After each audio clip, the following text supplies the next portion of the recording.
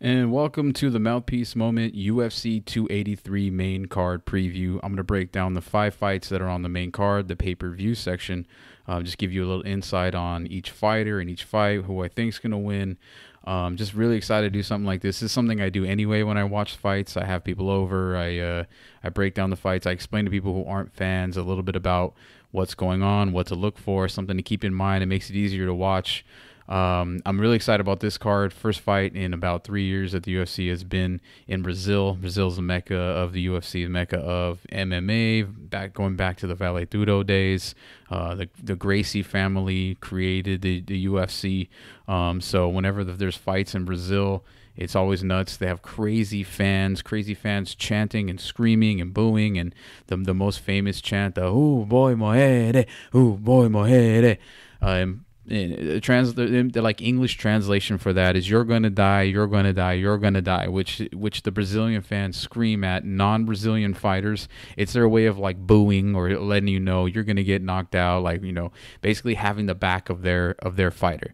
There's 15 fights total on this card, which is kind of wild. There's usually 11 to 12 on a regular UFC card. This one has 15, so you can tell it's a big deal. Shogun Rua is a legendary fighter. He'll be in the Hall of Fame in the UFC. It's his retirement fight. Finally, it's been about. Probably should have happened 3-4 years ago, maybe 5 years ago. He's had a 20-year MMA career.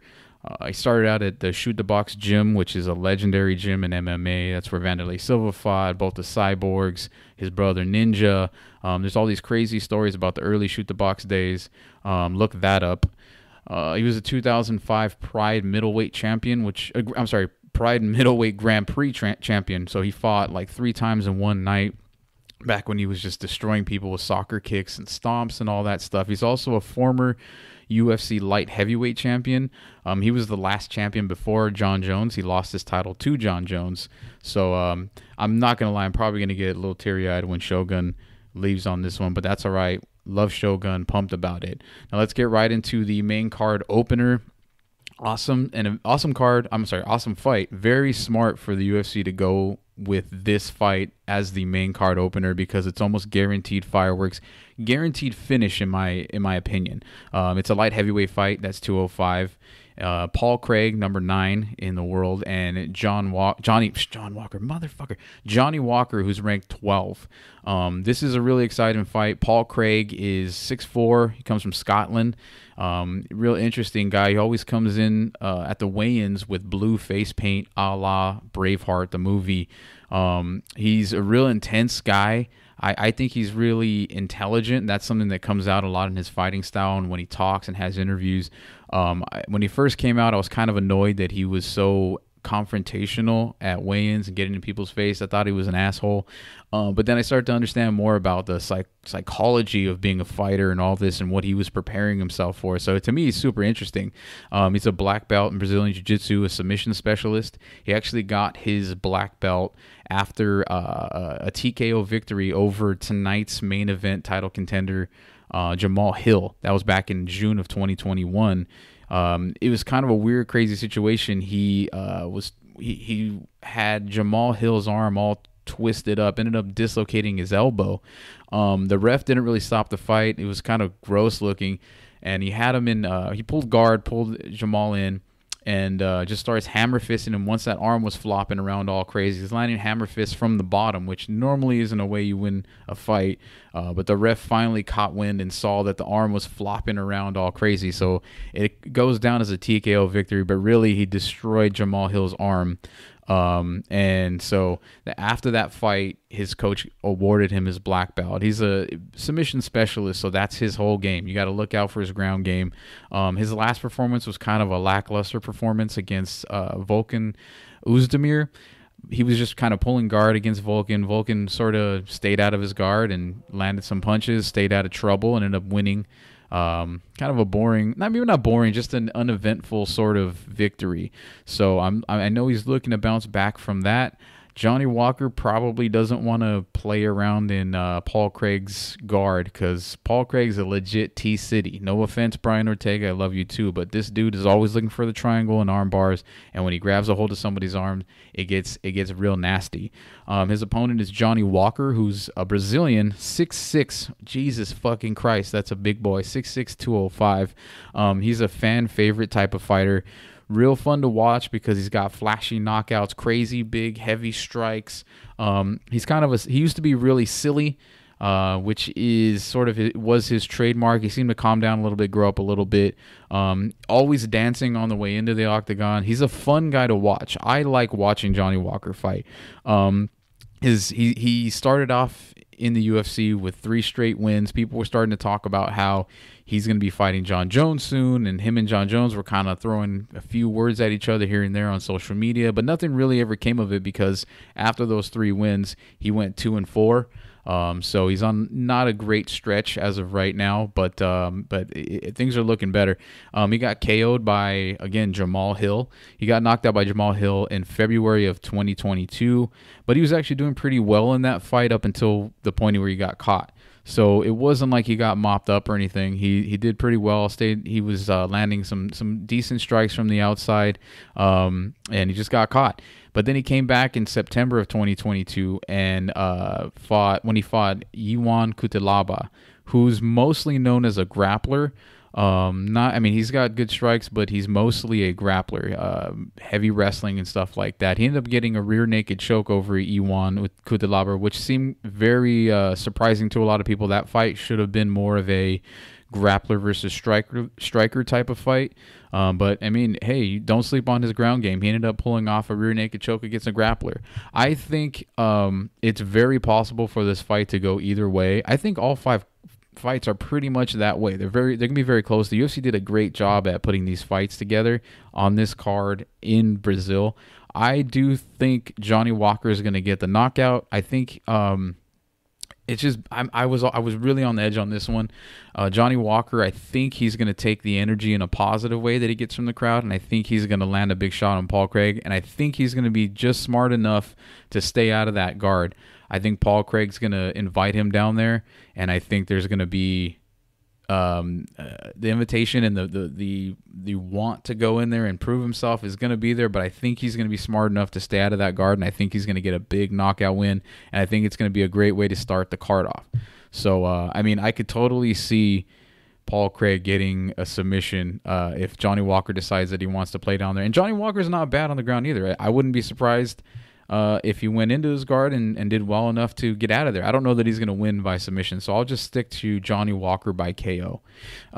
Second fight on the card is a flyweight women's fight between number 4 ranked Lauren Murphy and number 6 ranked Jessica Andrade.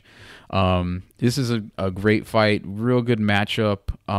Lauren Murphy is an American fighter. She went on a 5-fight win streak before losing a fight against the longtime champ Valentina Shevchenko. So nothing bad there. I mean, everyone who's fought Valentina Shevchenko at 125 is lost. So that's just how it goes. Her last fight, she had one fight after that against Miesha Tate, kind of an uneventful decision win. That was July 2022. So she's coming off that.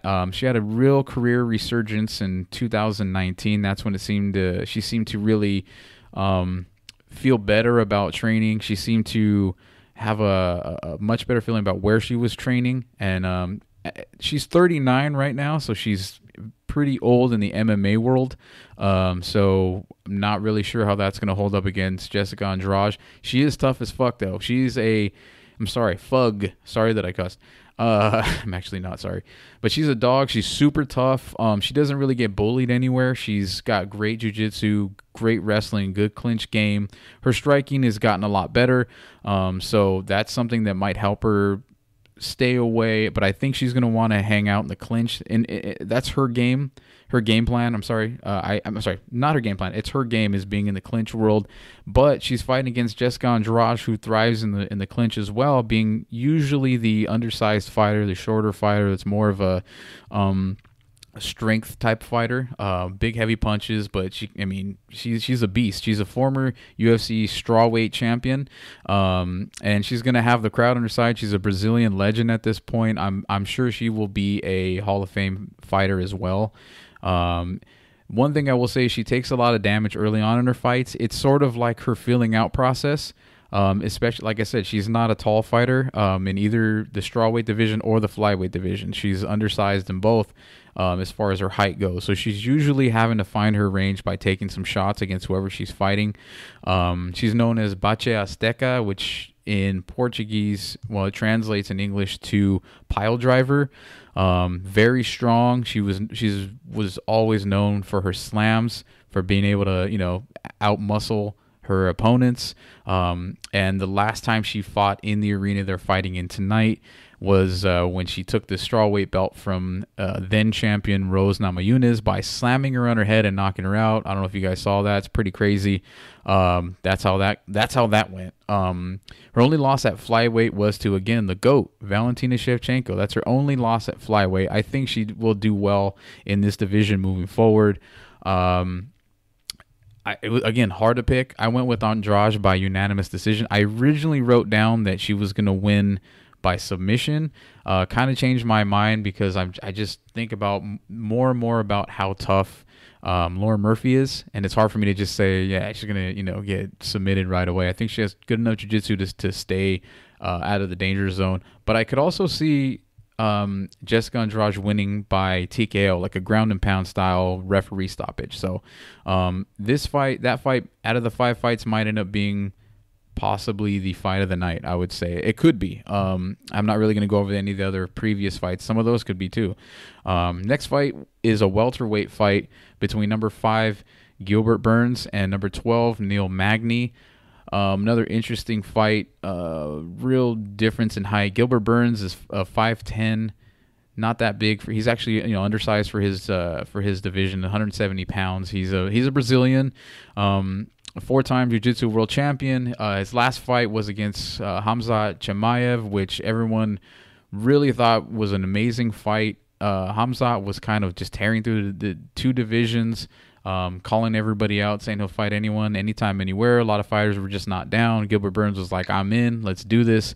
Really close fight, and I think he really humbled Khamzat, and I loved it. I was bummed that Gilbert lost the fight, but it was some moral victory to the fact that he really humbled Khamzat, and Khamzat had to really, after the fight, he said in the interview that he basically, got taught a lesson that he has to change his training because he's usually the bully, and he wasn't allowed to bully Gilbert Burns. I'm a big Gilbert Burns fan. He's a real anytime, anywhere type of fighter.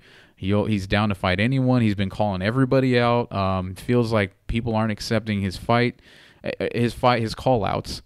Again, 4-time Brazilian world jiu-jitsu champion. His jiu-jitsu is super sharp. Very strong fighter. His striking has vastly improved. He's been knocking people. He was knocking people out years ago. A lot more close fights now because he's fighting top upper echelon type fighters. But he's got hands. He's got good hooks. Great boxing. He's really good everywhere. He's been called the most complete fighter in the division, in the welterweight division. I agree with that. He's the most complete. He's great striking. People don't really mess with his jiu-jitsu that much unless it's Khamzat, who believes he's better than everyone. Also, he was born in Rio de Janeiro, so that's a big deal. Big hometown pop. The crowd's going to definitely be on his side. Give me a second. Oh, that was lovely. That was a cheers to Gilbert Burns. Neil Magny is an American, 6'3", so there's a huge 5-inch gap here between Gilbert Burns and Neil Magny. Neil Magny is the all-time win leader in the UFC welterweight division with 20 wins. So that's pretty, that's a pretty big deal to win that many wins. He beat GSP's record. He was the previous holder, and now Neil Magny has that. And his last fight, when he fought Daniel Rodriguez, he ended up winning that fight and called out Gilbert Burns because Gilbert Burns has been saying nobody wants to fight me. It was a smart move to get Neil Magny to move up the ranks. He called out Gilbert Burns, but it was like a respectful call out. It wasn't a shit talking call out. It was like a, hey, I'm down if you're down. So that was in November of 2022. He was, I will say, he was taking a lot of big shots from Daniel Rodriguez in the first 2 rounds. A lot of, a lot of big body shots, and I don't know that he would be able to take the same shots from Gilbert Burns. I'm not saying Daniel Rodriguez doesn't have power, because he definitely has power, but I just feel like Gilbert Burns is a step above. So he's going to have to sort of stick to his guns of fighting very long, which is what he does. He's 6'3", so he fights long, great Brazilian Jiu-Jitsu, really good wrestling, good clinch game. He's a great game planner. Him and his team do very well at planning what they're going to do. I think he's going to have to stay on the outside, stay away from... He's probably going to have to stay away from the clinch as well, because Gilbert Burns can do it all, man, and his jiu-jitsu is elite. Another thing he has going for him is he is usually able to dictate where the fight goes, so that usually helps him out. Unfortunately, I think Burns is going to win by submission. I think it would be a big deal for him to get a submission victory in Rio de Janeiro in front of the hometown crowd. And I think he's going to have a really good, I'm just predicting, I think he's going to have a really good call out after this. I think he's going to have a really good promo that's going to really extend him and look really great. So watch out for a submission there by Gilbert Burns. That's my call. Now on to the 2 title fights. The first title fight of the night, and the fight I consider the real main event, is the flyweight title bout. That's 125 pounds between Deiveson Figueiredo and Brandon Moreno. That's right, my boy Brandon Moreno. Brandon, I want you to be my friend. I want us to be pals, because you're an absolute fucking sweetheart of a man and a badass in the octagon. Thanks for listening. I know you're watching. Deiveson Figueiredo. Actually, what's crazy about this fight is this is the 4th time these guys are going to fight. They fought 3 times, and the record, or I guess the record of their fights is 1-1-1. Each fighter has 1 win and 1 loss, and they had a draw. The first time they fought to a draw. Brandon Moreno had like a short notice fight. It was a short notice fight for him, and they fought to a draw. The second fight, Brandon Moreno tapped him with a rear naked choke, and that was the only finish out of the 3 fights. That's something important to think about, because I'll explain that why in a little bit, but the third fight, the most recent fight, was a razor close decision, heavily disputed, but they gave it to the judges gave it to Deiveson Figueiredo. So Deiveson is a Brazilian. Again, 125 pounds. He used to have some trouble making weight, made weight just fine in all these fights. Heavy strikes, solid ground game, really deadly chokes. You can't fuck around and try to take him down in a real soft way, because he has a great guillotine choke. He has a great rear naked choke. He spent time in his last training camp, not this one, but the one before, at Fight Ready in Arizona, training with Henry Cejudo in that camp. And a lot of people have been giving Henry Cejudo a lot of props on how intelligent he is, how great of a game planner he is, how passionate he is about MMA. So I think that really helped him out in the last fight with his wrestling and just sort of game planning and not being just wild. But according to the UFC Countdown I watched, he spent his entire, this is according to him, he spent his entire training camp, this camp in Belém, Brazil, which is where his hometown, where he's from. So I don't know that he had a whole lot of involvement with Fight Ready.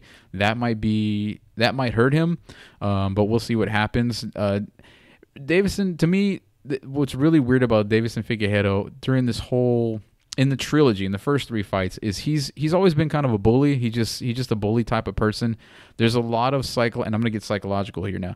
There's a lot of psychological projecting and a lot of insecurity that I notice, because he's always trying to say out in public that Brandon Moreno is afraid of him, that he fears him. But they fought 3 times already, and the only one that won with a finish was Brandon Moreno. So there is no real fear there. They've fought 3 times. I don't know how you'd be afraid the 4th time you fight somebody. But anyway, that's just something to think about too, that there's a lot of projection there, a lot of if you watch the weigh-ins, he kind of gets in his face and pushes him and all this, and Brandon Moreno just handles it like a G. This is gonna sound, obviously it sounds all like, oh, I'm a Brandon Moreno fan, I'm being partial. I am being partial, because I seem to like him. I like him as a fighter, and I just feel like I'm not really into Deiveson Figueiredo's whole bully style thing, but that's okay. Brandon Moreno's a Mexican fighter, so I guess I am also partial there, pal.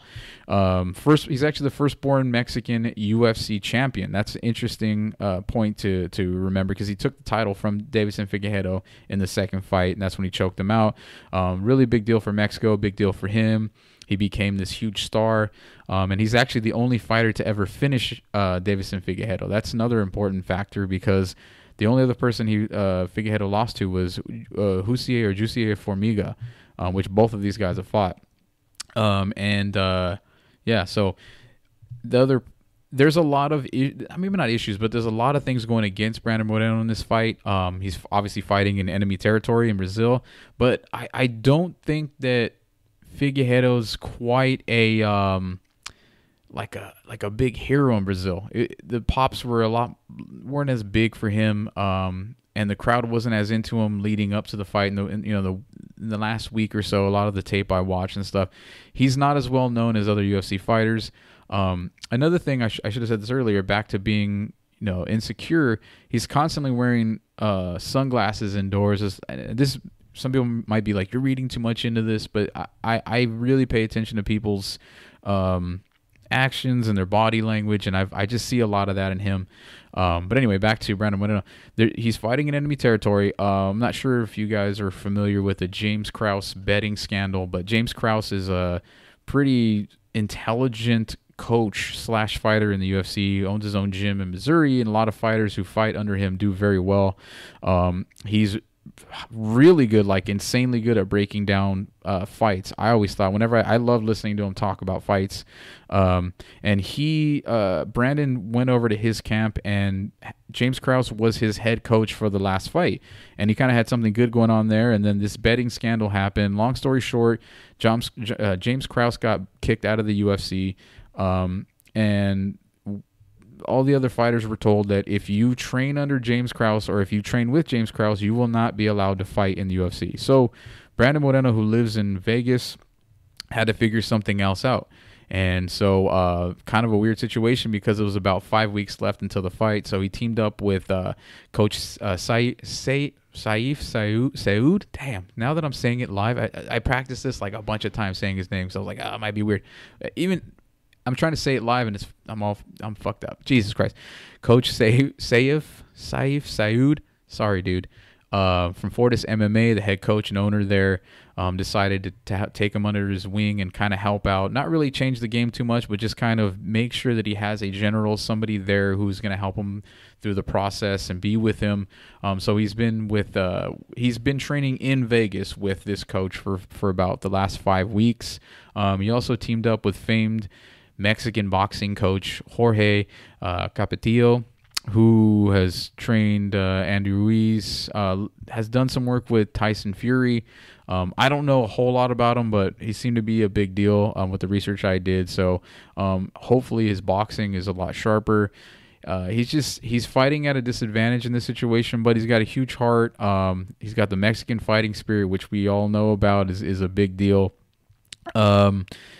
I'm feeling really good about this fight. It might end up being another, crazy fourth chapter of this fight, and I'm sure it will be. Both guys are real tough, but both guys are durable. Both guys want to win. I got the TJ kill. I got Brandon Moreno winning this fight by submission. I think he's going to get another submission victory, and I think Deiveson Figueiredo is going to say, oh, yeah, it's too hard to cut down, which it probably is. I'm not saying it's a bad thing, and I think he's going to move up to bantamweight and start contending at that level. What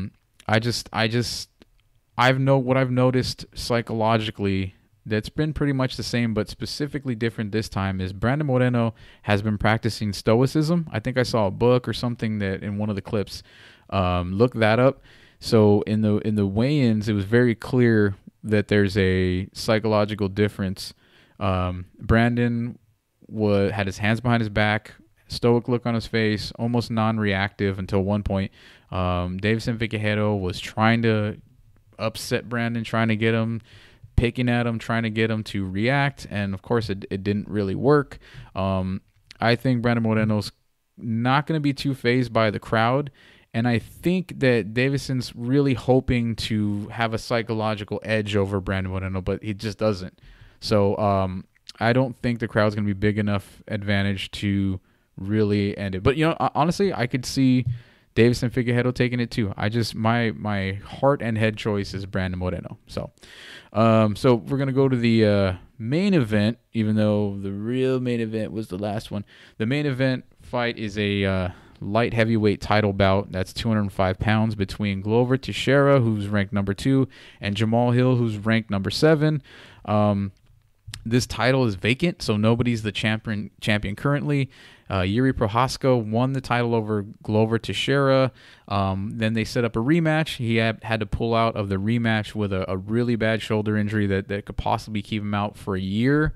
Jan Blachowicz fought Magomed Ankalaev for the vacant title last month. I think it might have been December 10th. And they ended up fighting to a draw. Really good fight, but it was a draw. And there was some weird stuff with Magomed's side where he was really complaining, and there was a lot of controversy around that. He was blaming the UFC. I don't think he quite understood how judges work. But that night, Dana White said, hey, him and the matchmakers decided that we're gonna do this fight. We need to figure out how to put a belt on somebody. So they announced that next month, which is today, that it was going to be Glover Teixeira versus Jamal Hill for the vacant title. A little background on Glover. Glover's a 43-year-old fighter, former UFC light heavyweight champion. Again, he dropped the belt to Yuri Prochazka. Sorry. And he didn't win the fight. He didn't win the title until he was 42, so that's kind of a big deal. The first fighter to ever win the title that late in life. There were some 40-year-old title holders, but they were, I believe I'm getting this right, they were already title holders at like 39 or 38 and then, carried it over. He's a high-level Brazilian Jiu-Jitsu practitioner, really great boxing, but he's really mostly deadly in his grappling. If you go to the ground with him, it's going to be a rough night. Really good in transitions, durable type of fighter. And this will be the 10th time that he's headlining a UFC event. That's really important to know because Jamal Hill, this might be his third maybe or something like that. But Glover's got the experience advantage for sure, and he's a Brazilian fighter. So he's going to have the crowd behind him. 18 wins by KO and 10 wins by submission. He's been receiving a sort of a hero's welcome this week.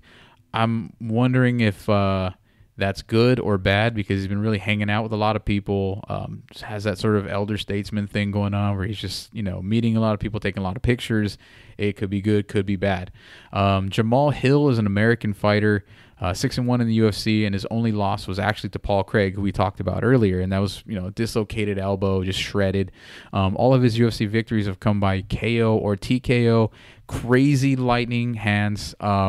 He seems to have I wouldn't say a weird style of striking, but an interesting style of striking. And when his hands land, people just die. They just disintegrate. He's got a really good mindset, very aggressive, very confident, but it doesn't seem cocky. He started out a little cocky, which a lot of people do when they're new and they're hungry and they feel like, hey, I have to act extra tough and I have to be extra confident to be able to get this done. But he's really matured a lot from what I've seen. Has a good team behind him that really believes him. That believes in him, and he believes in his team. His wrestling and fight IQ have really improved. There's evidence in that in his last fight against Thiago Santos. That was a five round fight. It ended in the 4th round, I believe, and he definitely got tested multiple times. He made it to the 4th round, which is a championship round. He looked fine. He didn't look gassed. Stopped a lot of takedowns. Got off the cage. Thiago Santos is a beast, an absolute monster. He landed some big shots too, and Jamal Hill was able to take it. And so, this is very much you can consider it a grappler versus striker type of fight. Glover does have hands. It's not like he's only a grappler. He's got really good boxing, inside boxing. He's not a speed type of striker, not heavy strikes as far as volume goes, but when he lands, people get hurt. His goal is to get the fight to the ground where he's best. Jamal Hill has done a really good job at learning the ground game, staying out of trouble and getting it back to where he does best, and that's laying these hands on people, man. it hurts me to say this, but I have Jamal Hill winning by knockout. I think he's going to have a rough first round, and he's going to survive it.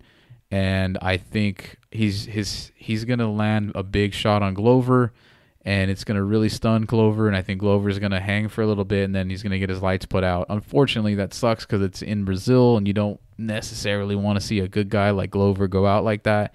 I just have seen a lot in Jamal Hill that makes him pretty, in my eyes, undeniable at this point. I don't see Glover doing anything crazy and shocking, to be honest. I could see him winning by submission for sure. Again, like I said in the beginning, all 5 of these fights could easily go the other way. I don't think any of these fights are going to be just murders.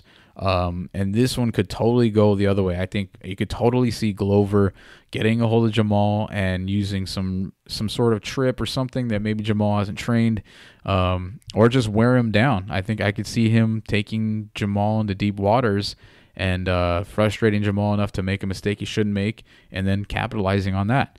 So yeah, that's my main card preview. Appreciate you guys listening. If this is something you guys dig and you want to hear more often, let me know, and I'll do this again. Check out the Mouthpiece Moment podcast. Love you guys.